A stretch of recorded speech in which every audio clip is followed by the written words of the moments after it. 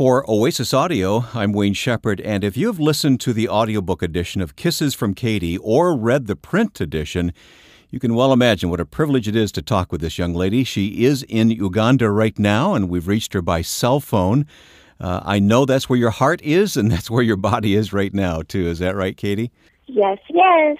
Tell me your story. I mean, I'm stunned in reading your book and listening to it. I mean, you were how old? Early 20s?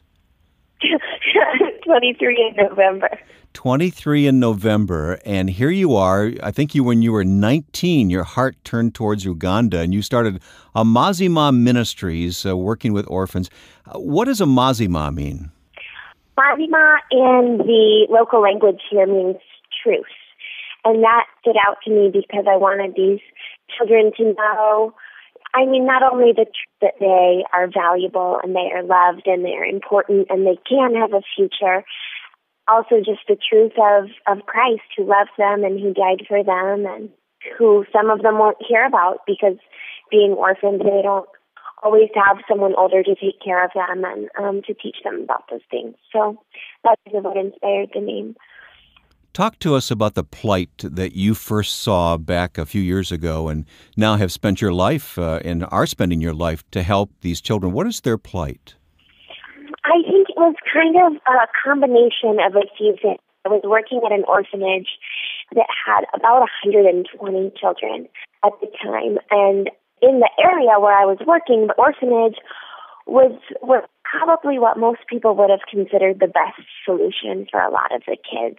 I was just seeing that while the workers were trying their very hardest to provide love, care, and attention for all these kids, they were just understaffed and there wasn't always enough food. And so it was just really hard to live there, and then to come to find out that a lot of the kids living at the orphanage, while maybe one or both of their parents had died, they had living relatives outside in the community who loved them and who would come visit them, but had decided to put them in this orphanage because that was the only way that they could get their school paid for, be fed 3 times a day, and get access to medical care or what have you.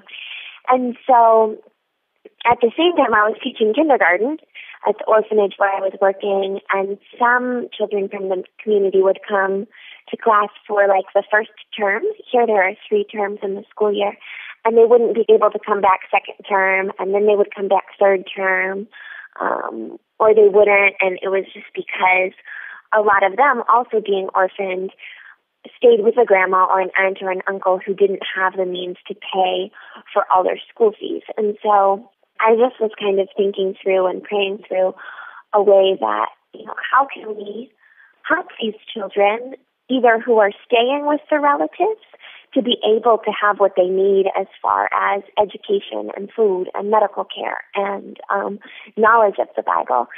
And how can we help these caregivers who love their children but feel so desperate and so unable to provide that they want to bring them and drop them off at this orphanage because they really do believe that their child will have a better quality of life there when after living at the orphanage for a while.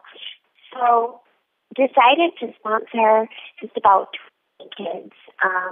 A couple of them were children whose parents had tried to bring them to the orphanage, drop off, and a couple of them were children who had been in my class before but weren't going to be able to go to school anymore. And I thought, well, I know people at home who have some extra money and it doesn't even cost that much, and I have a little extra money saved up, and so we can get these kids back into school and get them well fed and well taken care of.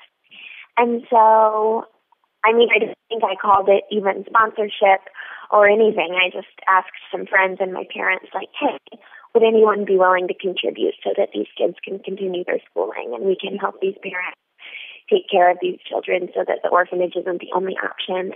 And we quickly raised enough money to do that. And as more people started hearing, they said, oh, yeah, I would love to contribute to something like that also. And so God just continued to provide the funds. And as he provided funds, I worked with pastors and teachers who lived in the area and knew the community well to find other children who might be in need of that kind of service. And, I mean, it all grew really, really rapidly. And, I mean, it was totally the hand of God. I had no idea really what I was doing. but it all seemed to happen so fast, and the funding came in, and there were children who needed the help. And so we, with a lot of help from my parents and help here from friends on this side, we were able to establish a nonprofit that's primary focus initially was to do child sponsorship. These children who didn't have enough paired up with someone in America who had extra, and the child is blessed through being able to receive their basic needs, and the donor is blessed through being able to take care of the child and a letter from them and knowing that they're contributing to someone on a very personal level. Katie, we're grateful for all those people who sponsor children, but you are living your life there. You've given your life at this point to being there, and you've sacrificed, and I know you do it in the name of Christ, but talk to me about what it's been like for you personally. I guess most days I don't feel like I've sacrificed much, or that in light of how blessed I am and how much God is doing in my life and in the life of family, it doesn't feel like sacrifice. And I think that when we're serving Christ with all of ourselves and really doing what we're called to do, but it doesn't feel like sacrifice. And that doesn't mean that it's not hard. It's hard. Some days it is hard. Today it was hard. There were people on my front porch who couldn't get medical attention anywhere else. And I tried to homeschool my kids, and there was a lady who was starving to death at the gate. And it's always hard, but hard in a good way, I think. Hard and good. I think you say in your book that love is hard, and you make that point very clear. Tell me about your own children. Now, here you are, 23 years old, and you've got how many children? I have 13. Same way that Amazima kind of developed. 3 little girls were brought to my home after their house collapsed on them, and I won't tell the whole story right here because it's in the book, pretty descriptive, and my initial intent wasn't to adopt them. It was to just, open my home and let them live with me for as long as they needed or until we found a better solution. And after a lot of prayer, I felt God really clearly speak to me through my youngest that we were to be a family.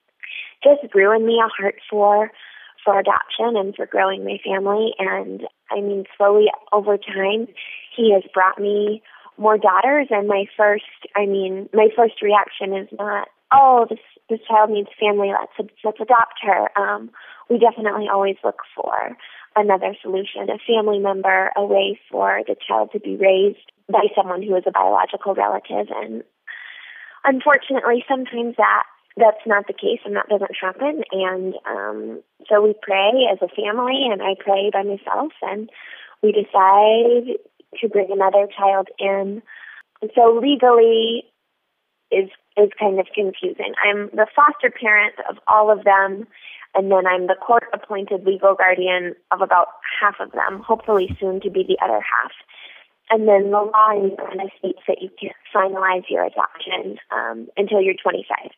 So I use the word adoption, but I mean it in the sense of adoption as in accepting a child as your own.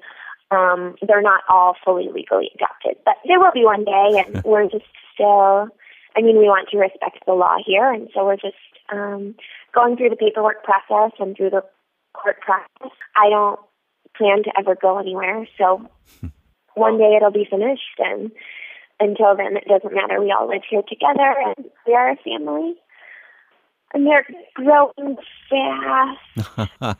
I'm sitting here on the side of the bed with my littlest, and she is making the faces, Mom, I just wanted to go to sleep. Why do you keep talking? And she's so big. Well, I tell you, the book is going to fill in many of the details of what life is like for you. It's just an incredible story of God's love through a person, through you. And we all are amazed at what God is doing through you. And it's hard for us to imagine what life is like for you. That's why the book is so helpful. I want to talk to you because you feed the children. You have a dream for educating these children. There's vocational training. What are some of your hopes and dreams for the future? Wow, that's a hard question. And I feel like it's a question that I'm about to get asked a lot as the book is about to release here. Busy, and there is so much unknown, and so on a day-to-day basis, I do try to just kind of take things one day at a time, because to even think past one day at a time seems so overwhelming sometimes.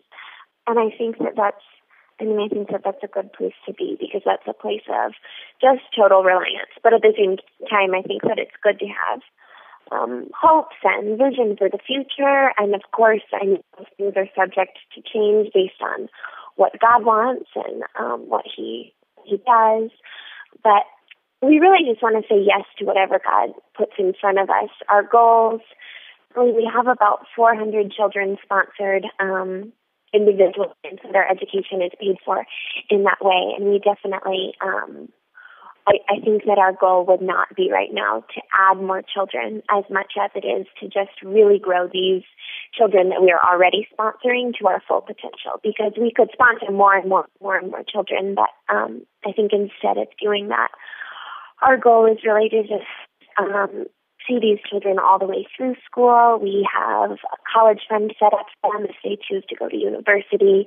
They have the option, if they don't want to go to university, of vocational training after they finish here secondary school, which is like high school.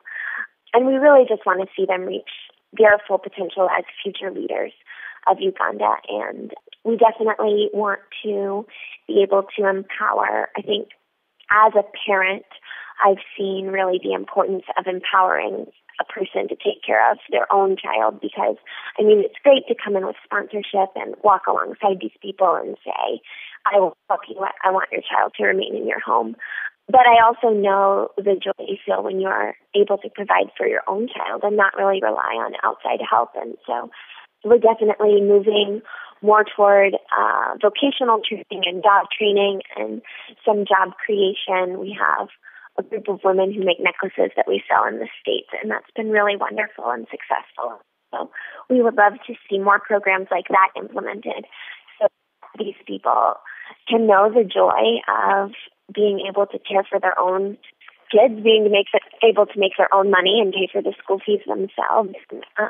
We definitely want for the children in our program to be able to be educated and have a job, and then be able to provide for their own children that way. And so our heart is really just to walk alongside these people and help them in whatever we can, and ultimately just instill hope in them that it comes from Jesus.